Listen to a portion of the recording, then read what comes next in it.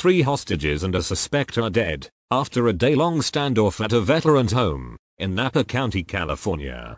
The siege, which began Friday morning, ended around 6 p.m. when law enforcement made their way into a room where the hostage were being held and found 4 bodies, 3 women, and the male suspect. Napa County Sheriff Coroner's Office has identified the gunman, Albert Wong, 36, and the 3 female hostages, Christine Loba, 48, Jennifer Golick, 42, and Jennifer Gonzalez, 29.